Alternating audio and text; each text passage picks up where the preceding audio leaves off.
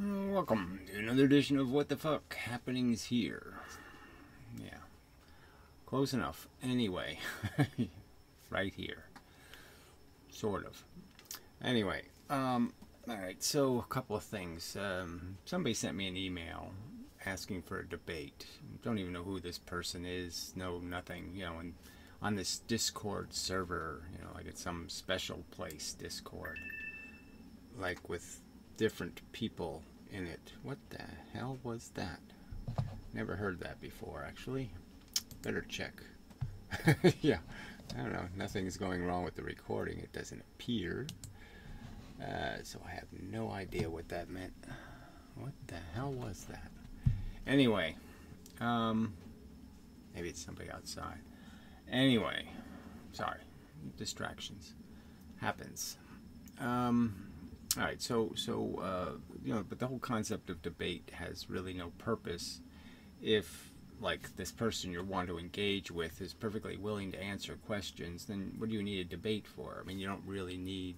I mean, I need to debate somebody on physics because you tell people about how crappy their evidence is and they don't address any of those issues at all. So you sort of need to debate them so you can force them to answer the question like, well, why haven't they done this and why haven't they done that, and isn't that suspicious? And you have to get them to actually say somehow that it's not, or that it is, or whatever you're looking for as an answer.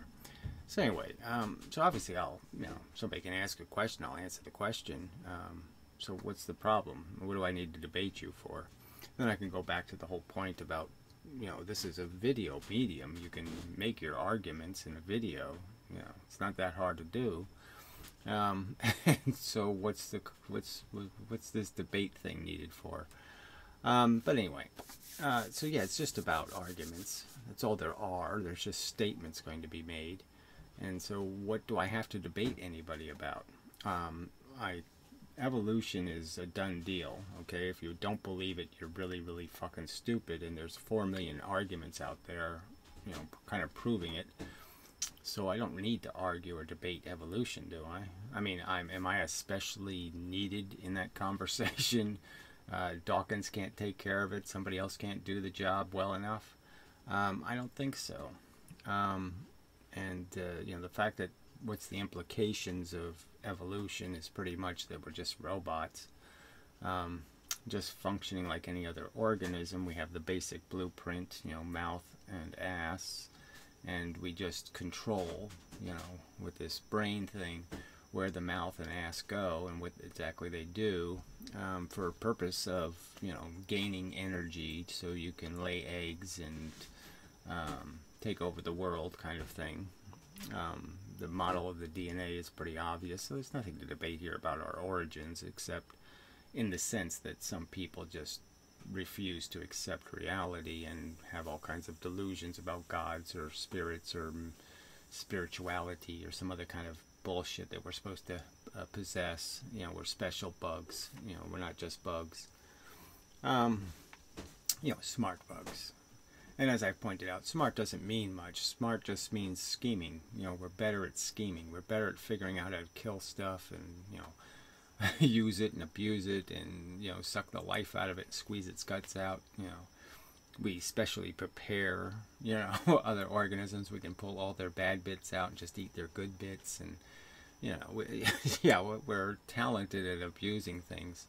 That's it, for the same purpose that all the other organisms are out there eking out their personal survival, and that's it. And that's the only game we're really playing, is to satisfy a bunch of impulses that compel us to push through this humus, this dirt that we're worming our way through.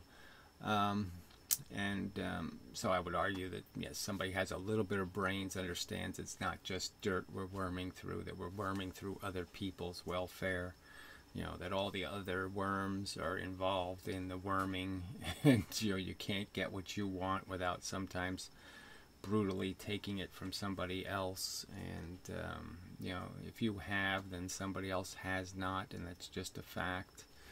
If the orange is in your hand, it means it's not where it would have been. If it's not in your hand, it would have been in somebody else's. Your wife, everything, every part of your life is in some way or another a modification of the muck that we're squirming through, and you can change the muck for the better or you can change the muck for the worse. And unfortunately, in an awful lot of cases, we can't tell the difference between good and bad because all we can tell is probabilities. You know, you're less likely to cause harm with your car if you're driving slower than if you're driving faster. Simple little equations, we can figure things out that you know, we can reduce the risk of failure and destruction and damage. But not too many people are too preoccupied with doing any of those calculations. That's clearly obvious. The human race is an embarrassment to intelligence. That's a simple enough argument. I can make the statement that we're embarrassing our intelligence. If this was a show you watched on TV and the characters were rats instead of humans, and you just showed what the rats are doing, you know, they're wearing their little towel on their head and bowing to Mecca, and you know, they're doing all kinds of little, you know, smoking urns and little pope hats, and you know, you can find all the ridiculous nonsense, and you just say, what silly fucking idiotic rats. I mean, these rats aren't even funny. I mean, they're just stupid. You know, and yeah, and so the truth is, there is a truth to be defined and described. So the argument starts with, yeah, we're just biological organisms hatched on a planet of biological organisms, you know, a planet that's making robots, you know, because there's a DNA molecule.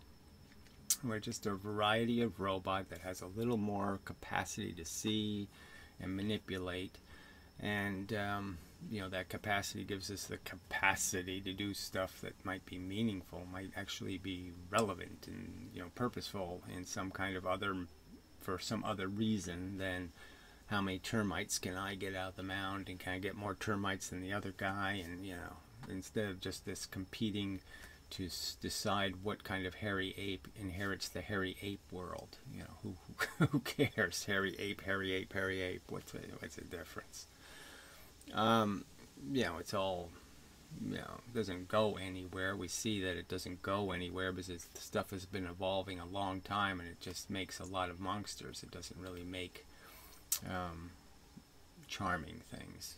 You know, everything can look pretty, and we know it can sting, and it lays its eggs in your brain, and it does this and it does that. Oh yeah, it's very pretty, but you know, it's not very nice. That's clearly the model. So anyway, so that's what we are. We're just robots. We're programmed by our environment. Clearly, you know, your parents fuck you up, your TV fucks you up, you know, your school fucks you up, your teachers fuck you, everybody fucks you up, and that's it.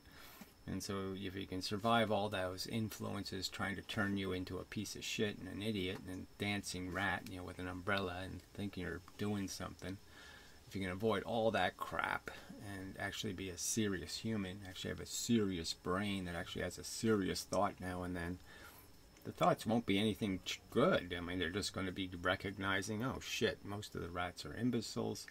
I mean, idiocracy always existed, and we're just becoming dumber and dumber and dumber, and we're deliberately emphasizing it almost. We're coddling the stupid and the retarded, the imbeciles, the mess makers. We just keep making excuses for them. I mean, so the politics sucks, everything sucks. It's just garbage. And yeah, you have this little charming bit of life where, you know, beauty, you know, overwhelms you, you know, and you do your little humpy thing, and you have this little moment, and yeah, and then you go wait until it happens again. You go searching for it again. So you're just chasing a little piece of gold around and around and around and around. You know, and you can figure out if you're smart that, oh yeah, that's all I'm doing. I'm just chasing desire. I'm not really getting anywhere. The amount of time I'll spend comfortable on this planet will be a lot less than the amount of time I'll spend uncomfortable. Either because I have to work, or I got chores, or my desk is messy and I gotta clean it, or, you know, tedious, gotta educate myself, so I gotta listen to some turd who's, you know, 10% value and 90%, you know, mush and drivel. I mean, everything about life is, you know, this doesn't work quite right, that's not quite enough, this isn't quite this. So a bunch of tedium and monotony, most of it, you know, just all the little aggravations, you know, the little miseries, the arthritis starts showing up, and this and that, and, you know, blah, blah, blah, blah, blah. It doesn't get better, it just gets, you know, grindier and grindier, and you get a little bit better at just waiting in line. You know, you get more patient maybe in some respects, and then you run out of patience in other respects. Well, anyway, there's nothing to describe here. So they're just saying, look, I'm just making an absolute statement. We're just dumb robots. If we are smart, then we're going to figure out we're playing a really dumb game. It's hopscotch. It's just this moronic idea. Throw the rock, go get the rock. You know, there's nothing here. Oh, I won a big, huge victory over some, you know, dumb rat that has a broken leg. You know, I won for some reason, and the reason's not going to be because I'm spectacular. The reason's going to be because I have some advantage. I went to a better school, or I did this, or I spent more time practicing. There's nothing meaningful in any of this shit, this competition. Anyway, so there's just two conclusions. There's one argument that just says, I know from personal experience and from just observing that life is more, costs too much, right? So if you're going to go buy it at the store, random living life, I'm going to buy being conscious at the store. What you're going to get isn't worth what you're paying, okay? So the odds of getting the bad life are higher than the odds of getting the good life.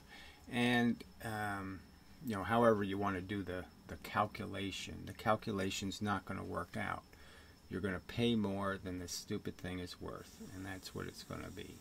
And then there's this more, the bigger picture kind of argument that just basically says that, yes, that's true, and it's true not just because of how your life is going to turn out. I mean, you are going to be killed. You're going to be murdered. You're going to get the electric chair, and you're not going to commit a crime to do it. Now, you might get lucky and die in your sleep, but most people aren't going to do that. And so you are going to be punished, in a sense, okay, for being alive, because it's going to kill you, and it's not going to kill you nicely. Okay, it's going to kill you just as if you had committed the most heinous crime possible. And that might be your fate, and there won't be any justice to it. It won't be, you're a good person, so we'll cut you some slack. You didn't make too many messes, we'll cut you some slack. The reality isn't going to work that way. And so there's just nothing to be gained here. And then the other, I mean, the statement is, life sucks. You want to pretend it doesn't? You want to pretend it's perfect and wonderful? No, it's damaged. It's way too much. Again, more pain than gain.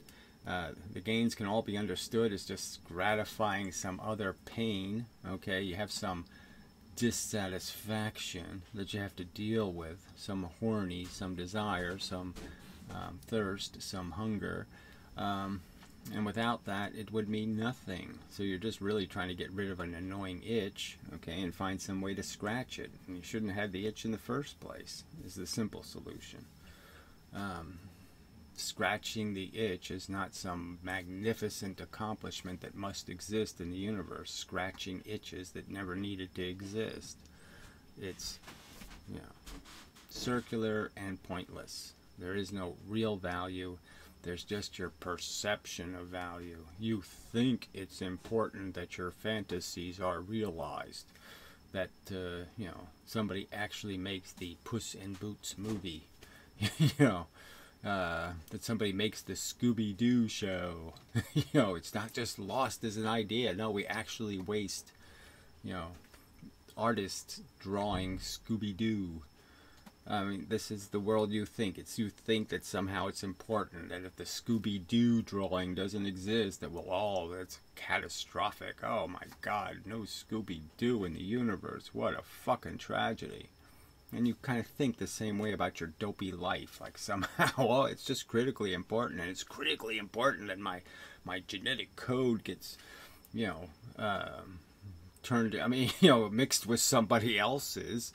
You know, that I chose for rather superficial reasons, and you know, that monster take over for me in some bizarre way where they're supposed to be just like you or something, and they'll be pretty much nothing like you, and we see that statistically as the fact. I mean, you know, yeah, the acorn doesn't fall very far from the tree, but the fact is the nut is a lot different than the fucking nut that dropped it. So what's the difference? You know, you're not dropping the same tree. It's going to grow into something liberal versus conservative versus, you know, all kinds of wacky crap. It's not going to be a very good representation of you, at any rate. And you have no control over it anyway, and it's just terrible. So look, the fundamental argument is every piece of information and every fact draws you in to the conclusion that this is just not a good idea. That, you know, having little organisms born into the world and struggle and die in all kinds of horrible ways, and often as children, you know, in most cases for the animal world, just brutally murdered, and doing that over and over again. Only somebody pretty psychotic and crazy would sit there and sentence something to do that over and over and over and over and over and over and over, to die in all these horrible ways over and over and over again. Why do that? Stupid. There's nothing to accomplish. There's nothing to do in the universe. There's no wound we can heal. There's no brokenness. The universe isn't hungry for our existence. We're not going to satisfy. We're not going to fill its belly in any way. You're just filling a delusion. You're just satisfying some notion in your head that we're winning and that we're good and that we're fun and you know, we're special or some other kind of crap, and there's just nothing special about it. We're just another variety of suffering organism on this planet. And none of it needs to exist, just like Scooby-Doo. None of it is going to enhance the universe, the existence of it. So that's the fundamental conclusion. The more specific conclusion to your individual life is a recognition that you have no real right to sit there and decide for other things that they should exist. You have no right to play Dr. Frankenstein. You have no right to dig up the dead guy, pull his brain out, and stick it in another victim. You didn't ask, you didn't get consent, and you have no reason to think you know best. You know for them that it's going to be worth it to be born your child and find out your father or mother's a fucking idiot. You think you have a right to impose that on something, and you have no such right. You can't defend any such right. There's no reasoning skill that you have to defend it in any way, that you have a right to tell somebody else it's worth it. What do you base it on? You have no facts. You have no overwhelming volume of facts to prove the case that you're doing somebody a favor by giving birth to them. That you're just as likely to create somebody damaged, who's going to have a very hard life and who's going to have to struggle and eke through it, as you are somebody who's going to find it all easy and fun. There's at least an equal probability of those two things, and there's this, it really doesn't matter, because all you need is one huge liability. All you need to be is torturing one person to have your party, and your party isn't already, you can describe your party as not worth it. That's my assertion, that no decent person tortures somebody, okay, to please somebody else. Nobody sensible does that. So that's it. What's the debate? There's no debate. You either believe in some wooey, phantasmagorical fake world. You either think you're not bugs with a little bit of scheming skills. You have some grandiose notion of a universe full of intelligences that, you know, go around baking cookies or whatever. I have a great cookie recipe. Let's exchange recipes with the aliens for cookies. Because that's all life is about, is eating a good cookie. I mean, you're either trivially retarded in the sense that you just have a silly notion of reality, but if you take any of this seriously, then you recognize there's all this horror out there, all these terrible, sad stories, dismal, hard, brutal failures out there. They're on the street, you walk over them, you can smell them, you know, you can smell their failure. It's really easy to see, and especially in the animal world, it's really easy to see, you know, that these are all kind of hard and brutal stories of, you know, evading the cars and getting your little nut and burying it so you can eat it later, and blah blah blah, and none of it's all that good, and it's just a struggle to survive, and you know, you get mites, and you get this, and you get that, and then you struggle, and then you eke through a bunch of disability and beat up. I mean, I see it here with, like I said, the feral cats are an issue with me. But you see it happen. You see them grow old. You see them, you know, not that old actually, but you just see them deteriorate, and how the environment beats the crap out of them, and they just keep fighting and fighting until they die, and it's just terribly brutal and horrible. And if you had any decency, you'd say, yes, I'm not doing anything that's good enough to justify that as a price that has to be paid. These failures are not are catastrophic, and I would not impose them for anything I'm doing. I can't possibly do anything fun enough to justify that tragedy being part of the price. And what's complicated about the argument? The argument's not complicated. If you believe you have a right to impose life, then you're playing God. You have a insane, I'm stating right to you, you have a preposterously exaggerated and nonsensical notion of your own authority and where you derived it from, because there's nowhere to derive it from.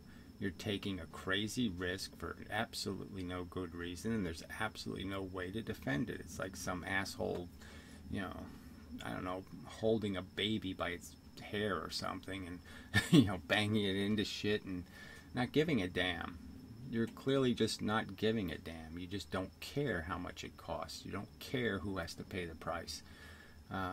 You're not cognizant of it. You're not in any way respecting it.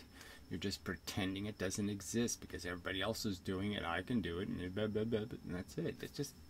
You have a baby talk as a fucking argument. You have no argument defending yourself as the grand authority on worthwhileness.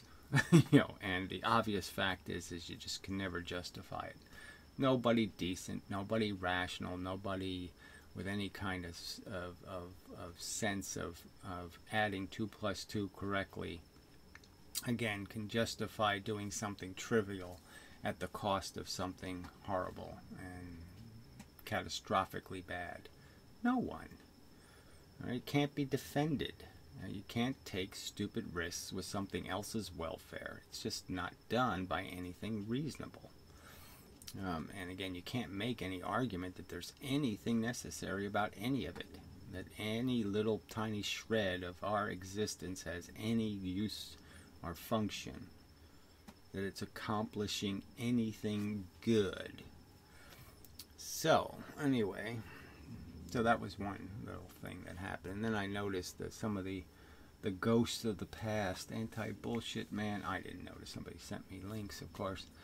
And then Professor Anton and Thou Art That, and whatever, they're sort of making more videos, or I don't know. Anyway, somehow they're showing up on people's radar. And it's just, you know, it's all seems so silly. And just, this is what people are wasting their time talking. This is how they talk, and this is what they talk about. I mean, it's, who the fuck would care? It's so distant from getting to the point. So yeah, I'll play some of that just for the hell of it. You know. But anyway, yeah, so the basic arguments are so simple that, you know, blah blah blah. So the other subject that's sort of in the background of this is just thinking about the whole point of what I'm doing and how I'm doing it, and you know, it's the thousands of videos to try to get to this point of making a point. And you're saying sort of, well, yeah, that's all practice, and I should be able to do the whole thing in, you know, a 10-minute video and get to the basic core of this thing, and get it be done with it. It's not that complicated. It really shouldn't be that difficult a task. But obviously, people have been working at this for a long time. You know, the argument between the intelligent and the retarded in terms of arguing against religion, the silliest of failures to use brains properly. I mean, you know, belief without reason, you know, I have faith. Well, what the fuck is that? I have a superstition, is all you're saying. I got this weird queasy feeling when I said, okay, there's no God. And then I felt all uneasy because I thought God was mad at me now. You know, some kind of crap like that. It makes me uncomfortable not to believe because I'm scared.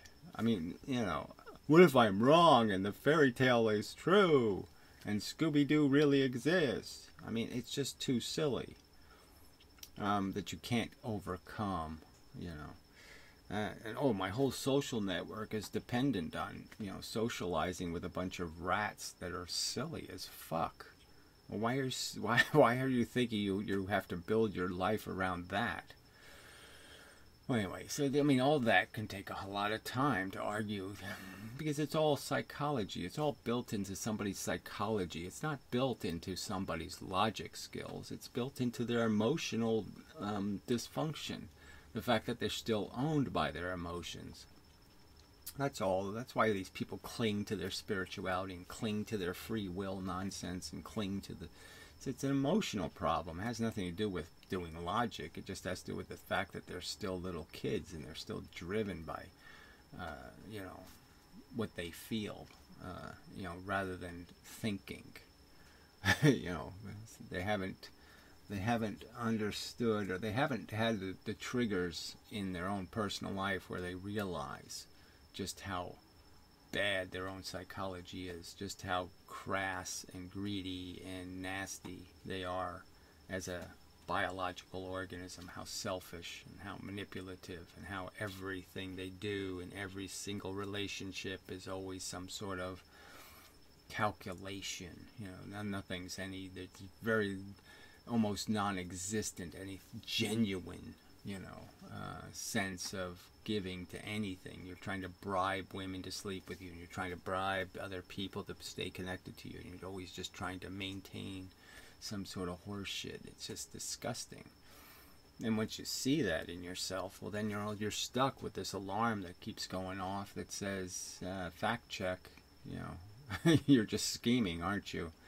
You're not talking the truth and living in the truth. And so the same thing happens with their clinging to these bullshit ideas. It just has to do with clinging to the socialness or this. They can't live without some little element of this that's feeding some need or dependency in their psychology, and that's why they cling to it, and that's why they put on their little black suit and have their little, you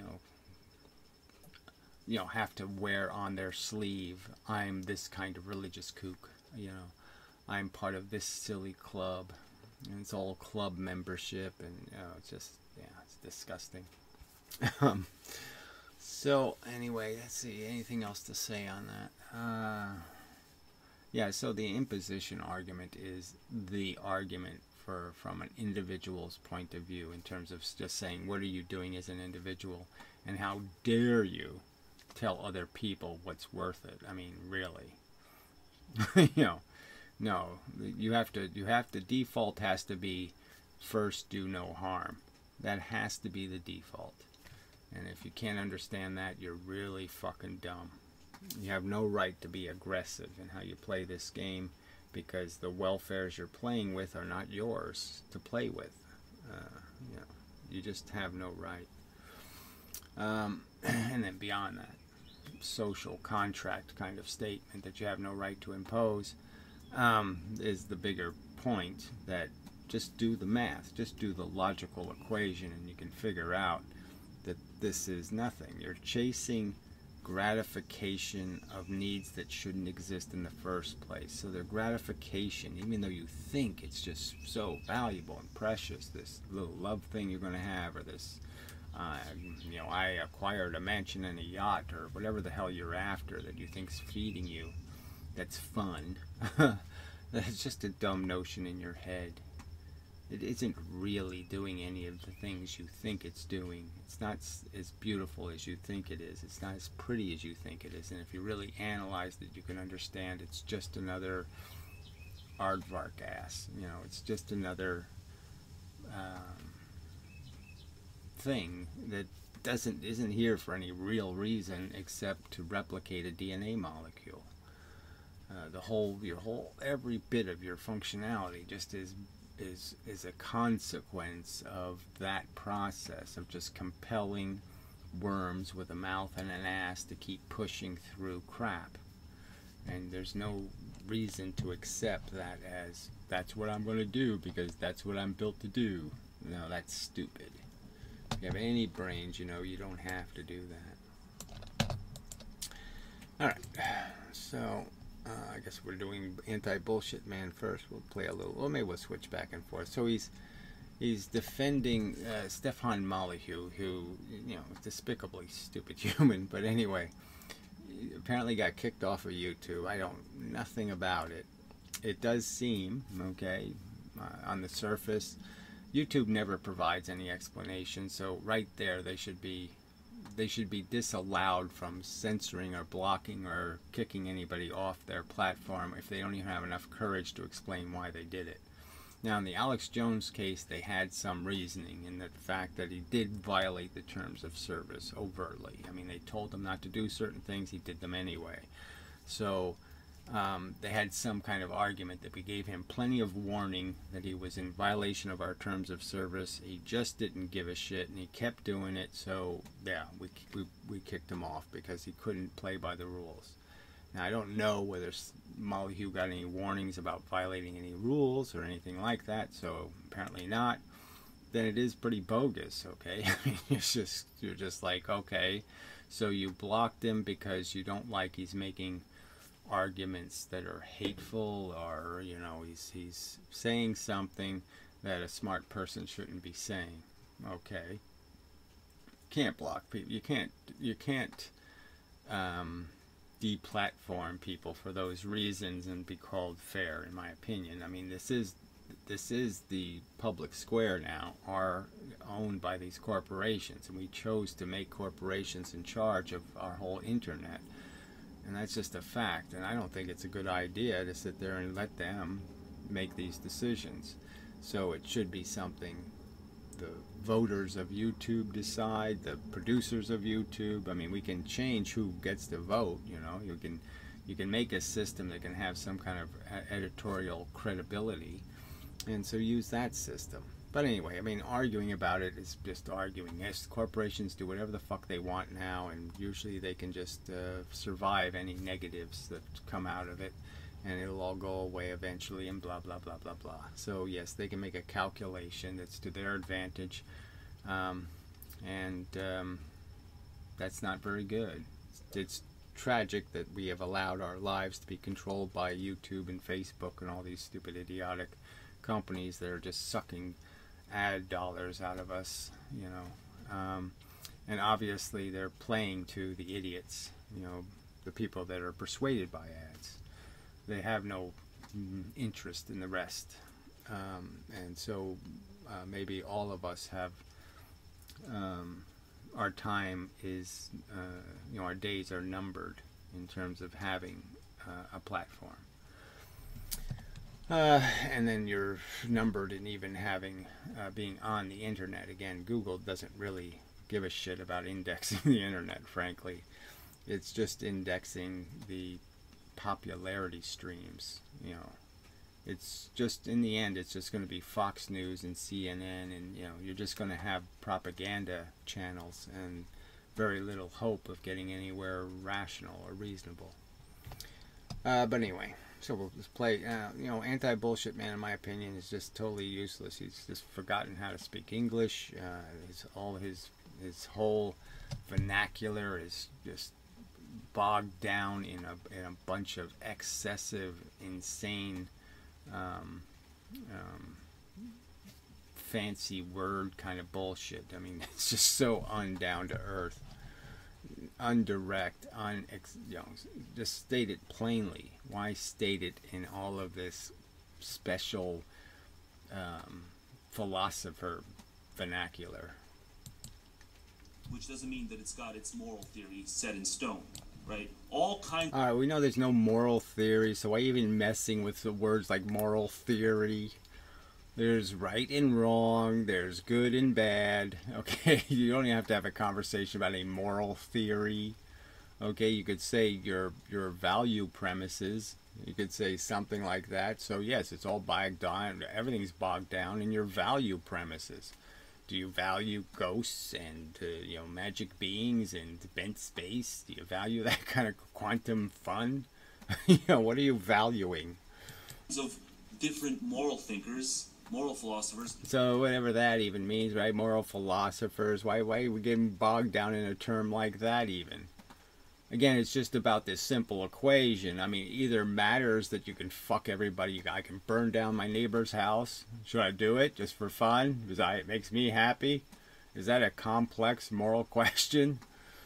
Shit, I don't think so. And everything about our life is doing that. The fact is, if the orange is in your hand, okay, it's someplace it would have been someplace else. It's just a fact. And so is it in a better place that it's in your hand? Is the orange better off? Is the universe better off because the orange is in your hand? Or would the universe be better if the orange was in somebody else's hand? And you can say that about the gun. You can say that about the red button. You can say that about anything. Can take on a given political philosophy like liberalism. So liberalism, it's just such a silly word. What does that even mean anymore? I mean, clearly, it happened with the Republican Party, back in the old days with Lincoln. What the fuck is a liberal? And so this whole term doesn't even mean anything anymore, right? Because liberalism 15 years ago was you protect the workers and you guaranteed wages and you do all this stuff. You don't import a bunch of people to drive wages into the toilet to create a welfare state and do all of this stuff that's completely corrosive, okay, to any sense of having a society that can function. And so, what is that liberal now? Liberal is what? So it never meant too much. It still doesn't mean too much, these words, liberal and conservative. Obviously, the conservatives are not very conservative. Okay, they waste energy and threaten to blow up, nuke the planet. They were never conservative. They think we should all be risk takers and, invest in crap in the stock market and all this kind of shit. Where did they ever do anything conservative or careful?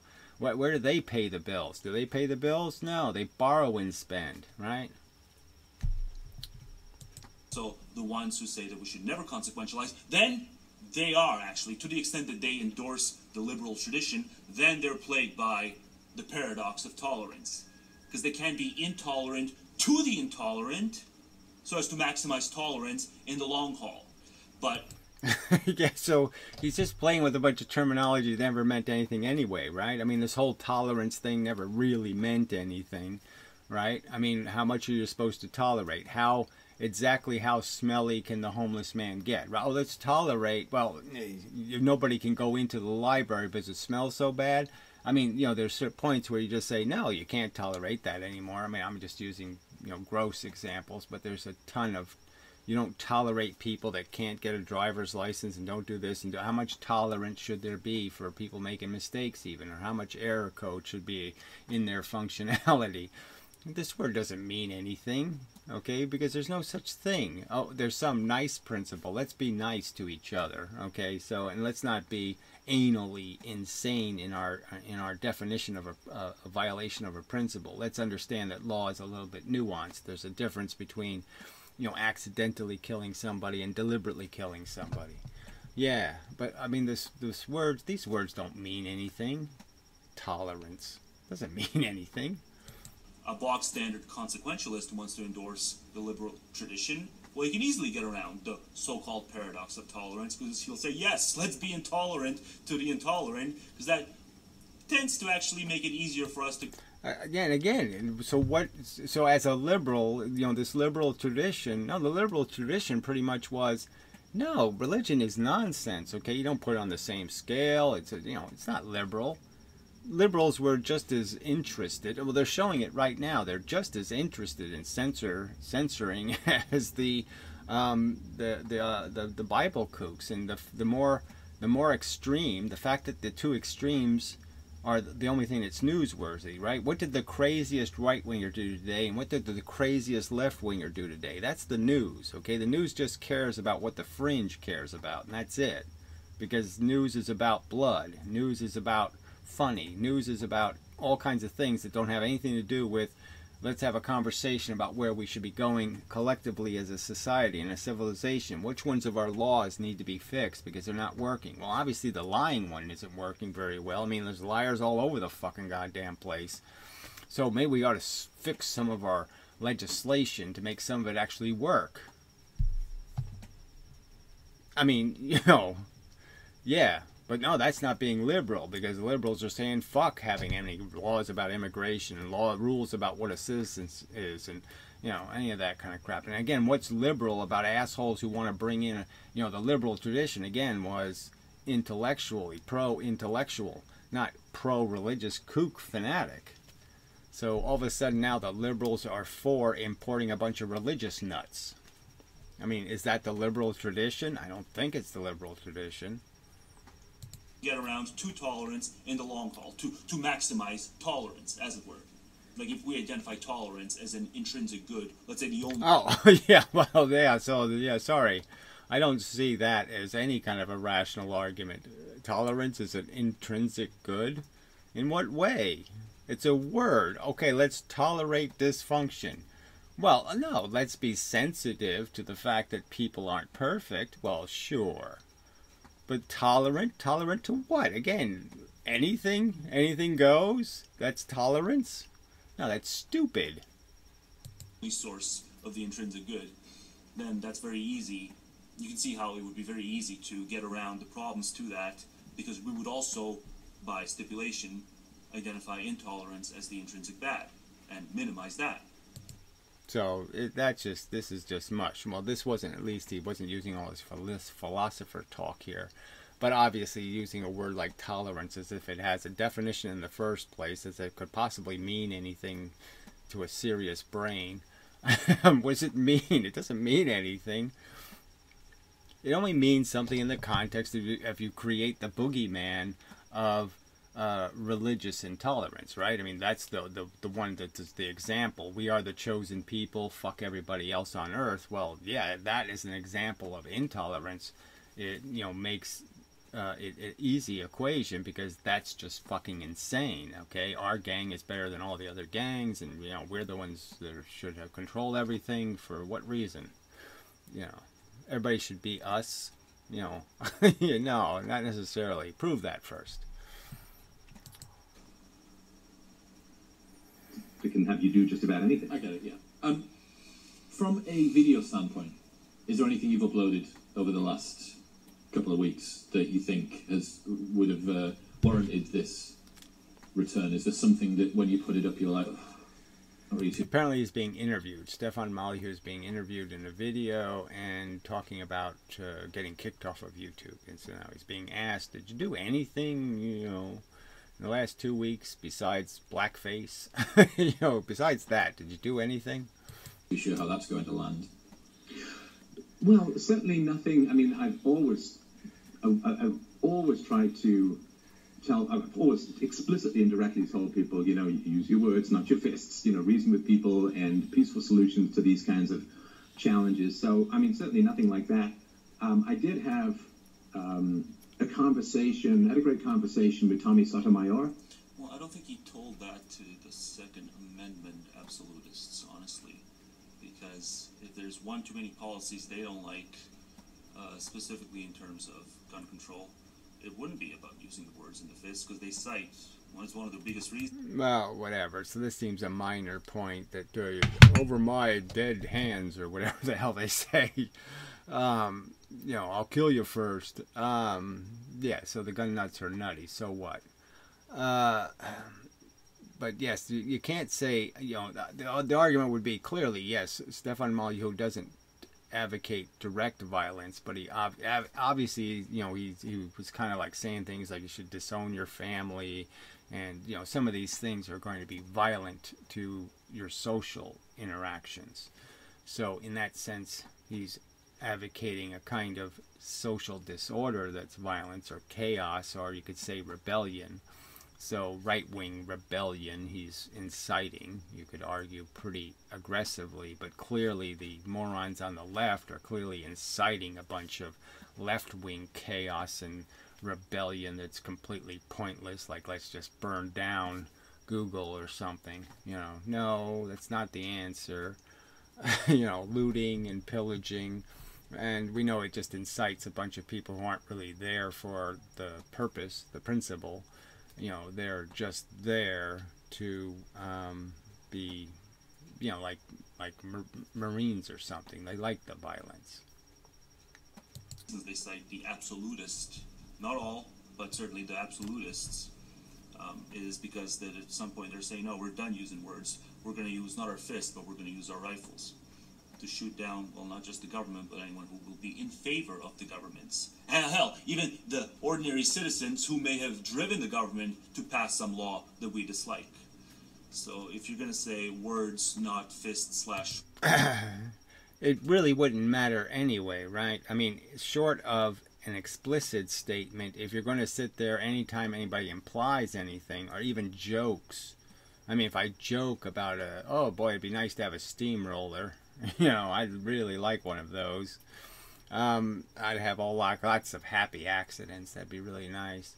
The fact that I could gleefully imagine a bunch of Republicans getting run over by a steamroller, I'm not even able to talk about the fact that I can gleefully imagine such a scenario, that I'd like to see it. It would please me to actually see it, because they're such scum. They're such lying, hypocritical, dirtbag scum.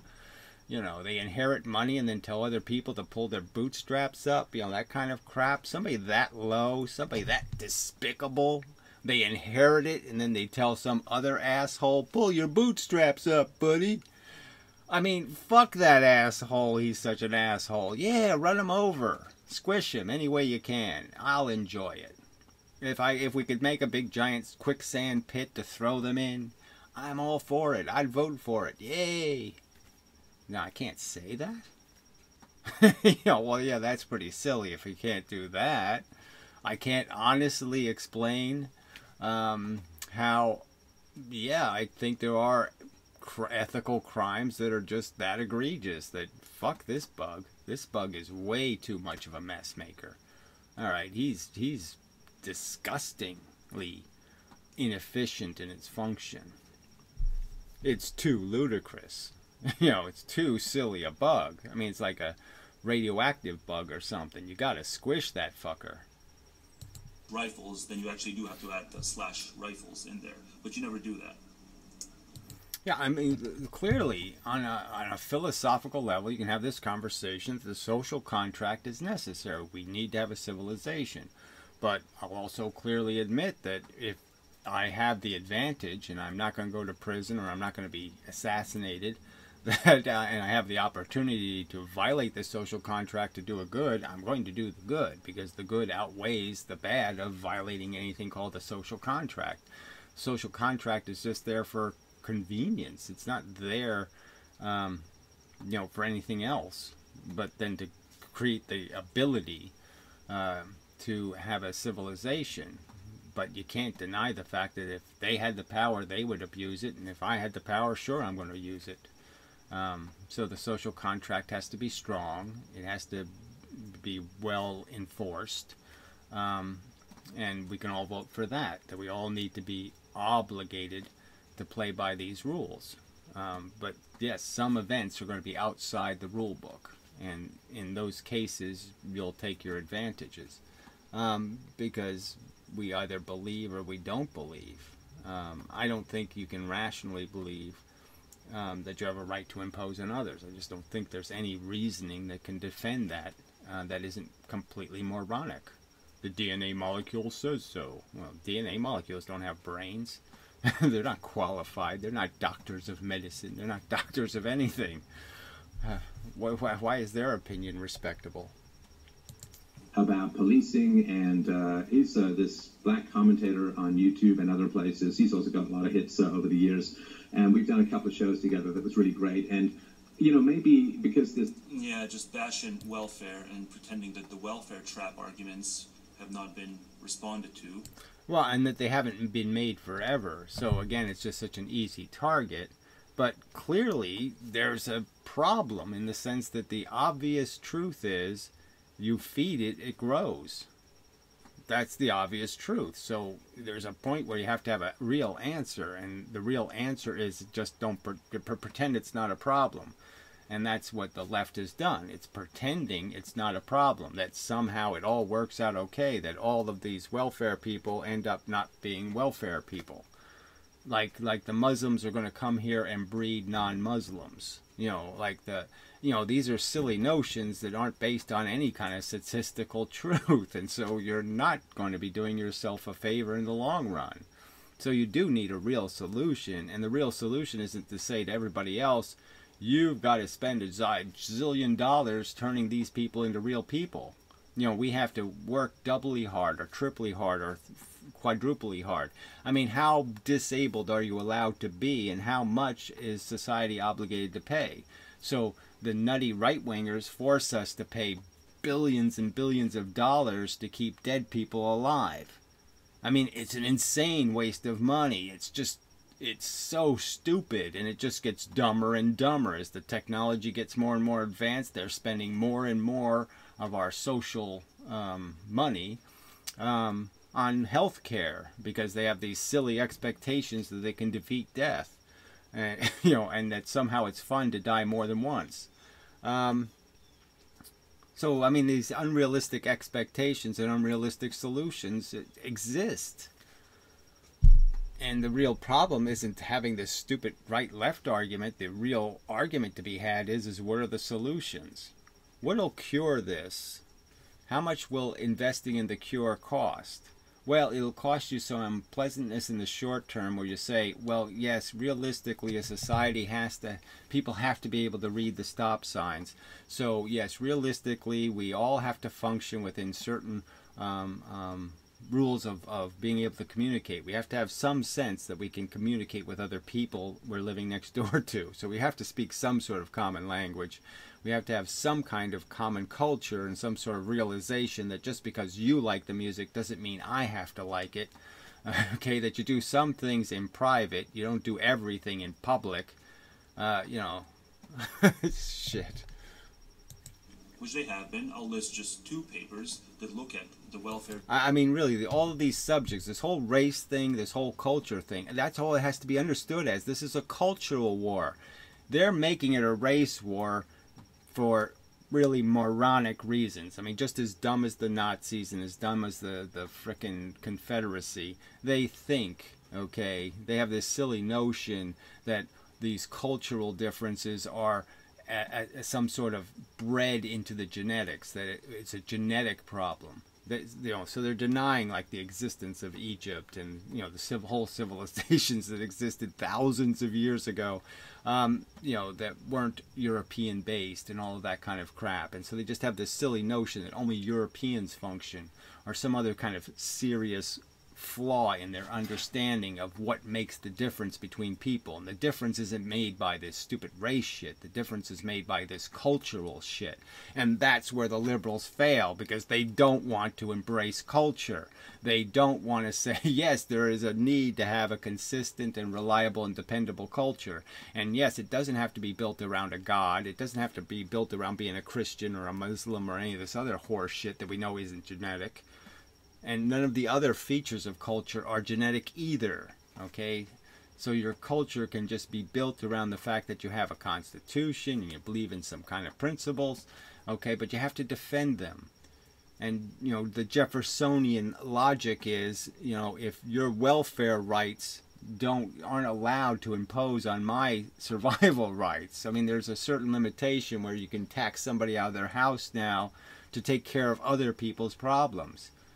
And that's all it is. I don't get any benefit. I mean, you pay your $9,000 and I have to pay this to exist tax, and I get what back? $300 in services? And the rest of it is going to all these other people who say they have some right to feed on my existence. Well, that's bullshit. Trap claims and respond to it. So anyone who wants to say that one of the biggest problems with the black community in the U.S. right now is... It shouldn't even be a black community, but yes, if we want to say that we can't get past some segregation in the sense that we can't get past some differences and they're just too obvious, like the midget community and the tall people community and the whatever, and we'll all have to stick with some sort of notions of community. The point is it's not a community, it's a culture. And it's a culture that just doesn't give a damn, okay, about being in any way any more connected to the culture that it's that dominates. And there's every impression of their intolerance with integration, their intolerance with playing by the rules. Welfare program related. Just respond to both, or just one of those two papers that I'm going to link in the low bar. Okay, papers. All right, so moving on. But it's all, look, politics. I've given up on having any conversation that has any politics in it because it's all just bullshit. The solutions have always existed, and they will never choose them. The fact that people are irrational, they keep voting for unsustainable, they keep voting to deficit spend, it doesn't make any sense at all. Borrowing money from who? Okay, you're making the rich richer by giving them more and more pieces of paper that say you owe them, we owe them. They have more and more and more and more pieces that they hold saying we owe them. Well, who's going to pay those? When the shit hits the fan, they're going to say, this is real.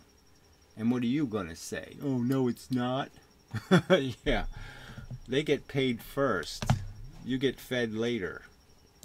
To this mass of this planet. Like when you jump up and down, you're actually affecting the gravity of the Earth. You do the equation. I mean, it's actually in there. Okay, yeah, when you jump up and down, you're affecting the gravity of the Earth, and therefore you're connected to the whole cosmos, and, oh, it's all so wonderful. No, you're a bug. Okay, you're a bug with little bug habits. You have little special little habits of the kind of bug you are. Okay, and that, so in the sense you can start getting a little bit racial or a little bit ethnic, because people want to wear that shit on their sleeve too. I'm Italian, I'm Irish, I'm this, I'm that, and I have little Irish habits, and I have little Italian habits, or I have little Jewish habits, or I have little blah, blah, blah, blah, blah. You're just little silly bugs. What are you doing with your connectedness to the universe? The fact that everything you do will affect something else. What are you doing with that power? Are you paranoid and scared to death, as you should be? That, oh shit, I shouldn't have said that word because now somebody's going to interpret that word and blah, blah, blah, blah, blah, and they're going to have a whole wrong thought, and then they're going to, kill their wife. Are you thinking about the implications of everything you do and being, stifled by it? No, you're just playing bug. I'm just going to be a bug. I'm just going to talk shit. I don't care whether I give people silly delusions of accomplishment and function because it makes them feel better. It doesn't matter if it's going to make the world a worse place 10 years from now or 100 years from now. Am I facilitating retarded behavior? Yeah, that's all you're doing. You're just facilitating people who are living shitty lives into thinking they're living good lives. We're more cosmic than I think we recognize, and there is an integrity to the body, but what we need to go to is this kind of... All right, I'll slow it down a little because I guess I haven't sped up too much. So we'll go down to 125.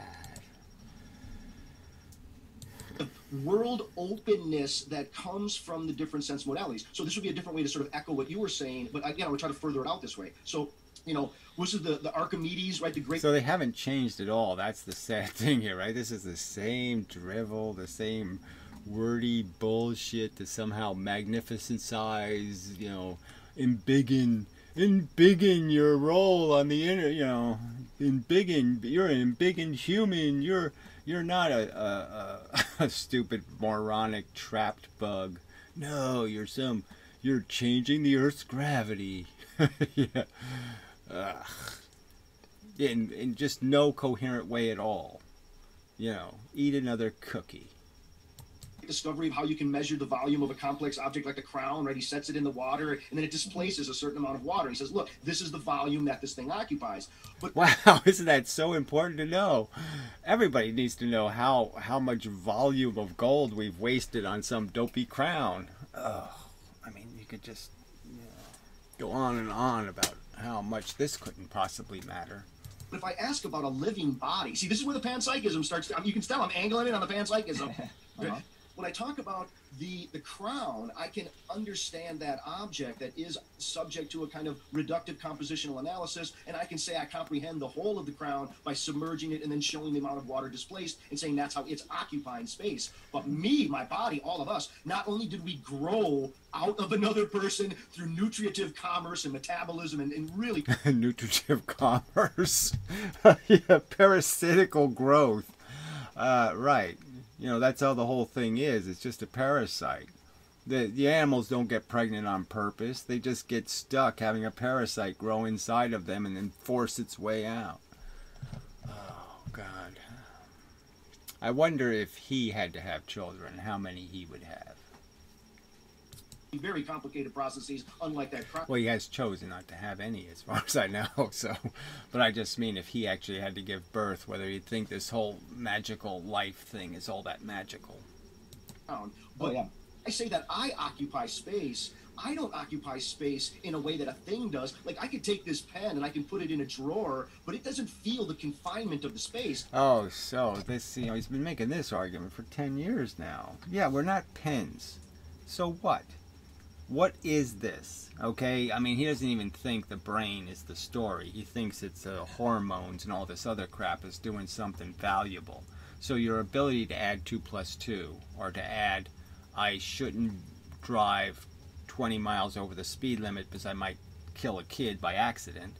That capacity, our capacity to understand risk, to appreciate risk, to do all of this kind of stuff, to do evaluations, okay, to predict the future, to force the future by understanding what makes the future turn into the future. By understanding cause and effect, I can understand what I'm causing, the effects I'm going to make, the ones I'm going to invest in. That feature of us, the capacity that we can do that, yeah, it makes us different than a pen. But frankly, we're doing it so badly, all right, there's absolutely no evidence that any humans on this earth are doing it very well. So why make the distinction? The pen is less dangerous. We have this capacity to use this scheming tool to figure out all kinds of ways, to engineer ways where, you know, we win and they lose. And that's what we're doing with it. Whereas a living organism, it's through its sensory capacities, its sensory motor capacities. So, and it's not just representational. This is absolutely crucial. I think this is one of the biggest failures is for people to imagine that everything is just representational. Now, once you move to the difference between seeing, hearing, and touch, you realize that, okay, like my eyes right now are registering and they're representing the distances I am from the wall. Yeah, so he's saying that the images in your head aren't just representations. You're not just seeing the essence of something in terms of its symbolic representation, that there's a real world in there. Well, there's no real world, though. It is just symbolic. And the only question is, have you accurately defined what it is, or are you missing its big point? So I could find I could find a piece of rock that looks like an arrowhead. Okay, I can understand it's just a stupid rock. Or I can understand, oh, this was actually a weapon actually used by a Native American, and it actually, you know, went right through the neck of another Native American. You know, I can understand it for what it is, or I can understand for what it isn't. I can make up a fake story that isn't true. I could find a pointy rock and think it was an arrowhead, and it never was. My legs do a lot more than represent that distance. They're the source of those distances. Like, I could take myself closer to or further away from that. And to that extent, motility, the fact that my body has a directionality, that my hands have things within certain reach, and there's a sort of spatio-temporal dynamic to that, and then hearing has a dynamic that intersects with that, and then vision has an intersect, and then once you get language that comes back in, and then communication technologies start looping back and double backing over, you get this. So it's like making magic out of a puddle of vomit. I mean, you can make this argument that the vomit has all this complex stuff going on here. There's these compounds, the acids are interacting with the bases, and it's producing this wonderful odor, and it's doing this, and it's doing... It's a puddle of vomit, fucker! So he's just saying that almost anything a piece of shit does is some kind of a magical thing. You know, the little smell lines coming off the shit. Oh, it's all just so magnificent. Look at it interacting in the universe. Piece of shit. You're just so full of shit. This massive intersecting dynamic of modes of space and time where when we ask this question about consciousness and where does it start, how did it begin, though that part of... Ouch. It started with fucking ouch, okay? Ouch is power, okay? So your brain figured out how to whip your brain, right? And that's all it is. One program figured out how to whip the other program, so to speak. And that was power. And now we can motivate something by taking the whip away. Applying the whip, take the whip away. That's all you need now. You don't even need carrots. You just need a whip, okay? And that's the origin of consciousness. Is just a way of saying good thinking, bad thinking. You recognize that you can't walk through a tree. Your brain rewards you by saying, oh, I feel so much better when I don't bang into trees. Oh, that's so cool. Look, I missed banging into a tree. Oh, that feels so cool to miss one. You know, your brain rewards you for getting the right answer. It's just whipping you, okay? And so, yes, we are capable of being logical because the basic function is, you know, just do this proper adding of 2 plus 2 and get the right answer and and your brain gives you a little cookie. Oh, it makes sense. It has symmetry. Okay, cookie. And instead of doing that, though, people are doing it just for the purpose of making their egos feel better. He's just feeding human ego and saying, oh, you're really something and you're really doing well and you're wonderful and, you know, actualize your wonder, your power to make poos. Us, which is asking that question, is a highly mediated social historical accomplishment. It already depends upon calendars, awareness of So I mean, these and religions and... So yeah, a pile of bullshit, right? 99.999999999% of everything human beings have written down in the last 10,000 years is crap. Okay, so yeah, it's just crap. A tiny little percentage of the kernels of realization, the ones that led us to understanding evolution and the DNA molecule and all that. That's the stuff that means something. All of this mush about what spiritual bullshit and all this other, these silly stories of sons of gods and walking on water and all this other mush has done no human any good. let me, I want to get to the panpsychism issue, and because I certainly don't think that a crown or any artifact is conscious or has a soul or anything like that. But what you're saying. But he thinks the whole Gaia guy does. Yeah. The whole planet put together. Oh, yeah. No, that's a smiley face for sure. Earth is smiling. Happy. About space-time and the way that living organisms sort of bring forth their own space-time envelopes, and that the organism... So this is where the bad physics gets woven into the bad philosophy, and it's just so bad. The magical space-time. You're never going anywhere. Time is one thing in one direction. You're never going anywhere. You're never changing it. It's just a silly conversation. Environment are actually part of... They're one system. Life is the system of relationship between organism and environment. Whatever. So that's what you think it is.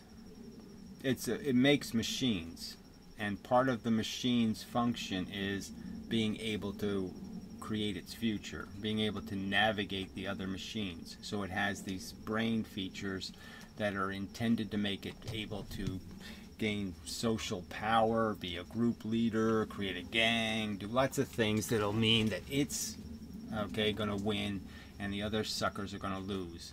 I mean, whatever the guy was called, the Ivan the Great, whatever, the one in Asia, right? Who they found his genetics in like billions of people, like he really, seeded a whole generation of humans. But he didn't do it by himself. He did it because he had the skills to make a gigantic army that killed everyone. So, but that's all this is. So don't play a game that these stupid machines are doing anything but screwing each other over. And organisms and one another. But so the sex organs, right? There's something about the sex organs that connect us to a transpersonal past and future. And Transpersonal past and future. I mean, yeah, it's just too stupid, right? They're extra.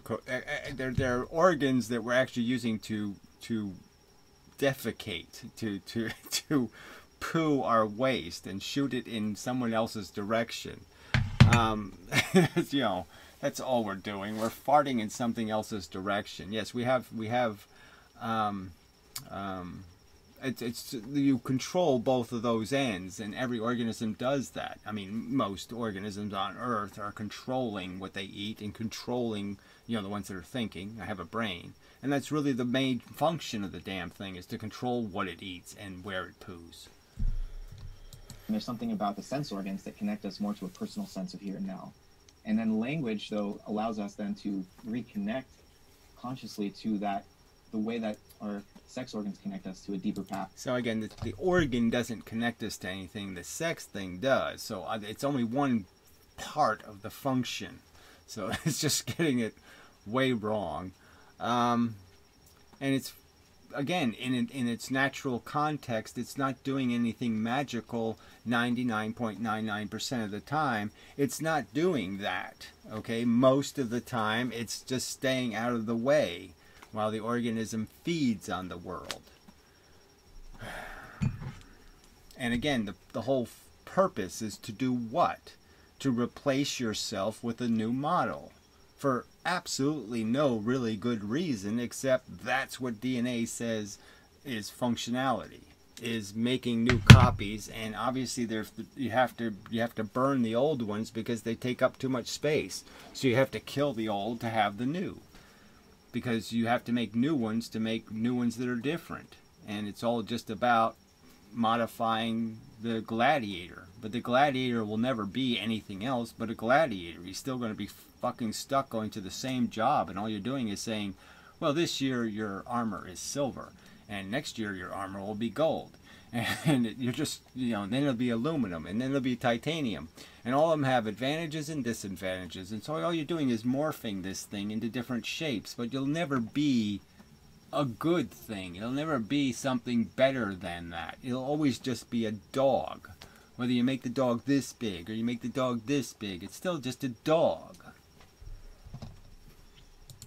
In a future language, then I think in a way is, again, if these if you think of the top and the bottom half of the body as just grown from the same root and in a way fractally repeating one another, language Fractally repeating one another. If I do that, I'll definitely hurt my brain. So if I dare try to fractally understand how my feet have something to do with my brain, oh fuck. Language takes on, language is profoundly, the logos has this erotic and sexual dimension to it that is connecting us through time in a way that I think is closer to the way that our genitalia are connecting us through. Oh, god damn. I mean, it's just so bad, right? You can't describe. This is too silly. They really are dickheads. Time than it is to the way that our sense organs are connecting us to the here and now. Language takes us out of the here and now of the sensory present and puts us in touch with, I think, that deeper dimension of reality that our sex organs connect us to and our genes connect us to unconsciously. Does that make sense? Speak and sperm, they come from common roots. I mean, Yeah. Oh, for sure. There's you screw with people's heads when you talk with them, literally. Oh, I mean, this is really reaching, right? That we have metaphors for fucking somebody over, you know, fucking with their brain, or, you know, I mean, yes, but this has nothing to do with sex, trust me. There's a fecundity that comes from... A fecundity? He didn't say that, did he? Oh, I have to remember that one. Oh, you know, we'll have to come up with a tard version. Fecundity tard. The sowing of seed. I mean, dissemination, you know. The sowing of seed. So again, that's what you think you're doing. So that's how you look at it. You just look at yourself as a seed. You're just saying, I have to plant my seeds in fertile soil or something. You really think about the seed part of it, right? You're not just jerking off or having sex. No, you're seeding. That's all. That's what it means to you. That's how you, on a personal level, relate to it. I don't think so.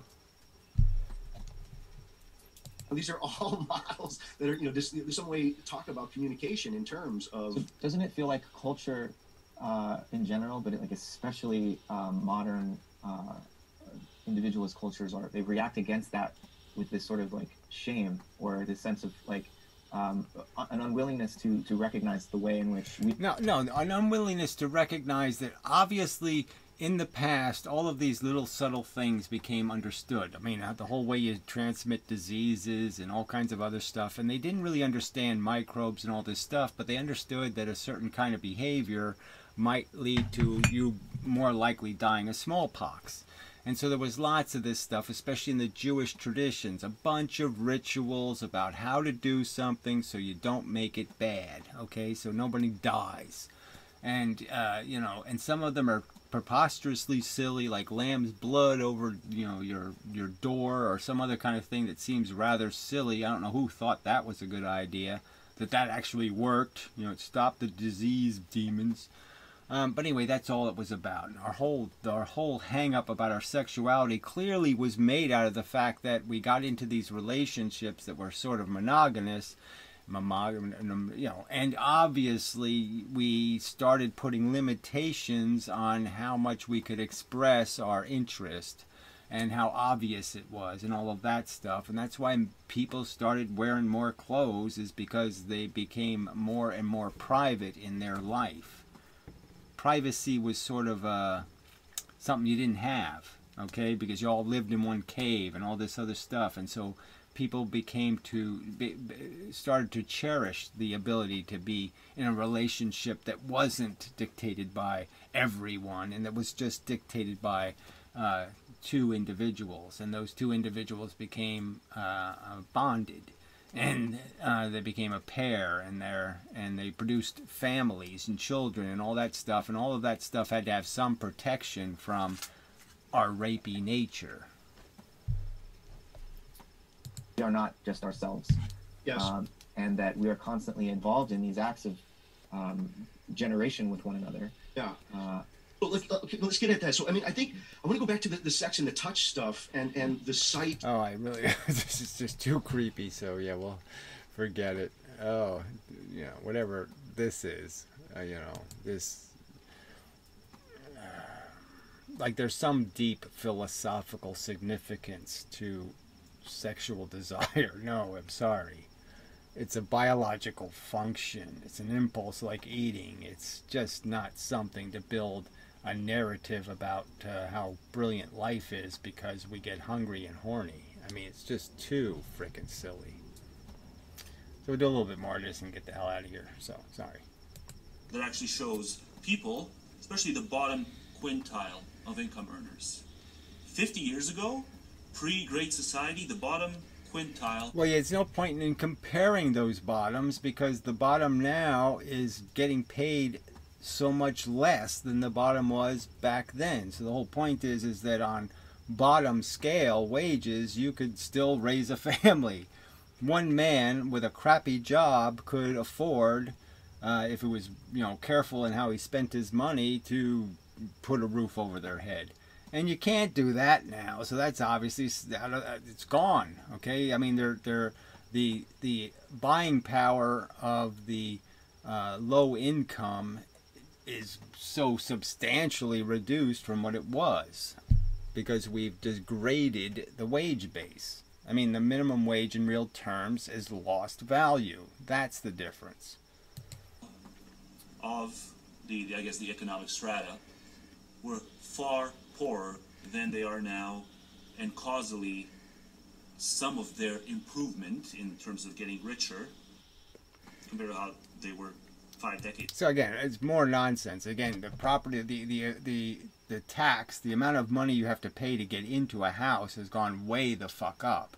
So you have to do this in some sort of recognition of what has gotten more expensive, what's got less expensive. Yes, your phone's got less well, I don't even know if they have, just because people have so much, they're doing so much internet on their phone. But anyway, so regardless, some things have gotten less expensive, but these important things that define your capacity to, create a base to live on, have gotten, the burden's gotten higher.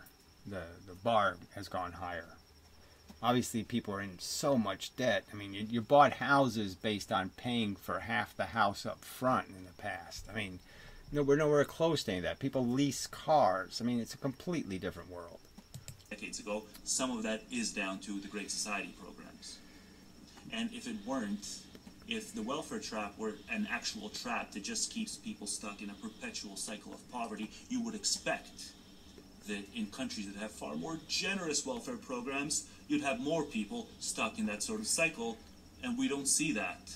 And I'm not sure you don't see that, so you'd have to show me statistics about these countries that are doing so much better, that have what we have, which are systemic cities built out of these populations. So you can't compare like Norway or something. You have to compare a real place that has real mega cities, and then tell me about how, all of these poor people don't exist. I'm not going to list the standard society. We know the standard societies. We know everything from Northern Europe to Western Europe. Way more generous welfare programs, and yet people are nowhere near the bottom quintile, second quintile, all of it. The mobility, you see far more mobility. Yeah, but they have far more social, institutional, higher education, and they have all of these other things. So again, there's no point in comparing it, because there's almost an obligation that's built into the culture that you actually become accomplished. So even the welfare people in Europe are raised with a notion that they have an obligation to their country, to their civilization, to rise above it. The whole point is that the welfare state now thinks it's entitled. It doesn't have to participate in any of this. It can be anti-corporate, anti-American, anti-everything, and just say, I'm going to live listening to rap music all day. So that's the difference. You want to say that's not a difference? It's a huge fucking mindset difference. They feel like they're trapped, they're enslaved still, and all of that kind of crap.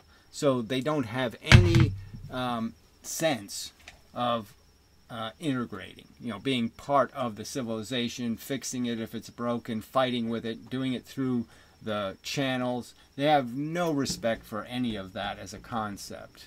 So, the Muslims want to come here and take over the country. They don't want to come here and make America great. No, they want to clearly do something very different in terms of changing America into Iraq. And you see stuck in a just bad lifestyle too, let alone an inability to escape poverty. You see that far less. So if it... yeah, and again, I would bet you that in these other countries there isn't a bunch of people defending people who have 25 kids and no job. I'm sure the welfare state in those countries that provide more with the understanding that we're not going to sit there and applaud, okay, when you put more burden on all these other people. That's the real disconnect. The welfare state doesn't see itself as being takers. They see themselves as being entitled. Were welfare per se, then... even abused. Now, I would argue that there is something fundamentally abusive about birthing people into a world where they're going to likely be stuck in some shitty job for some for less than a fair compensation. And that's the prospect the average human born in America has. That's their likely destiny, and that's not much to live for. So I can see why they're discouraged and less than enthusiastic.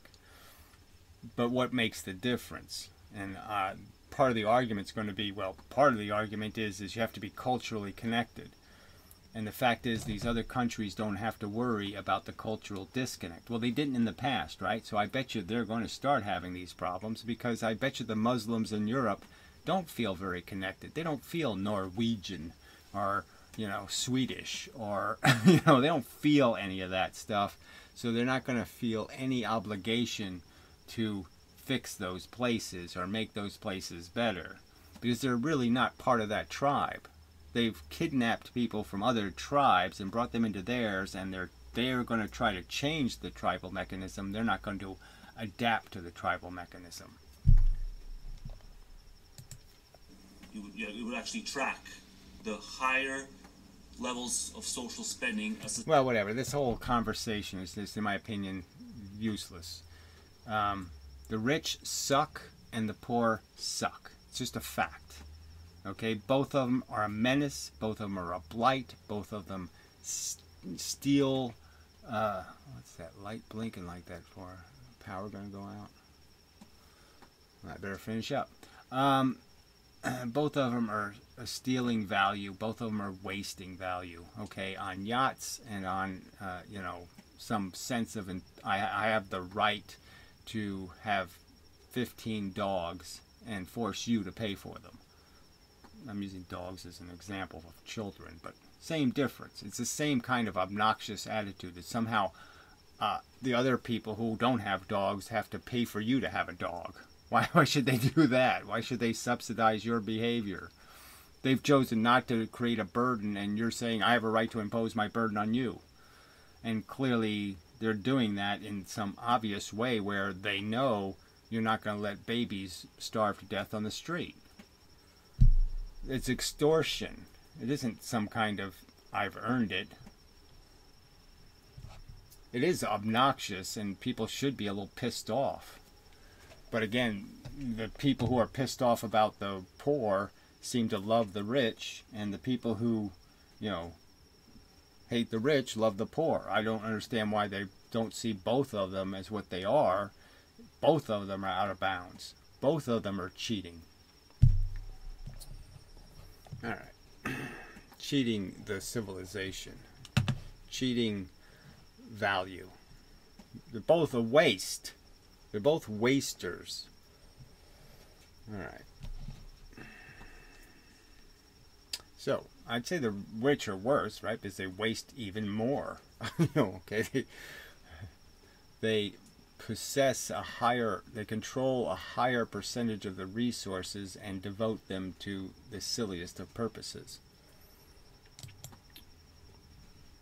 Anyway, till the next time, and such, where I will continue to try to narrow the conversation to this simple argument that we're just silly, stupid rats, and there's really nothing to defend about this whole, the existence of these rats. It's just a picture of Scooby-Doo. You know, the whole human race just comes down to being some kind of picture of Scooby-Doo, and the simple question is, you can crumple it up and throw it in the garbage, and the universe will not be less because you got rid of Scooby-Doo.